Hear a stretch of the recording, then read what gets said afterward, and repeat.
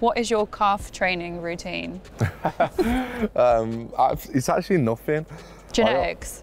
Genetics? Yeah, just I always get asked this, and my granddad used to play football who had big calves. My mum actually has big calves as well. So yeah, I think I've just took it on from, just inherited it. From them. Yeah, a lot of people obviously always go on about my calves and stuff, and you know, even like some of my teammates here like say to me, go on, tense your calf, because obviously when I tense it, it goes big.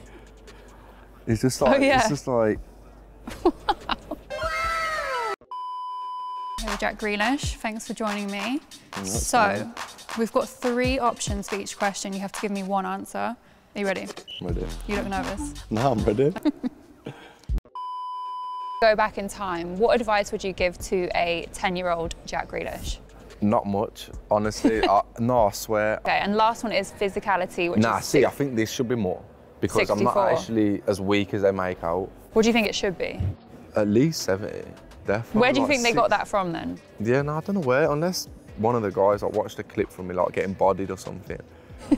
Maybe they watched that one specific clip. Yeah, just watched it and thought, yeah. Boot the rating 60. down, yeah.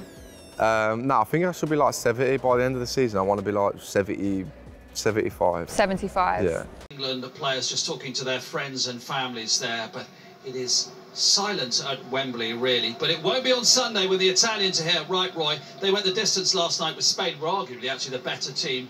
What do you say at this distance about the final against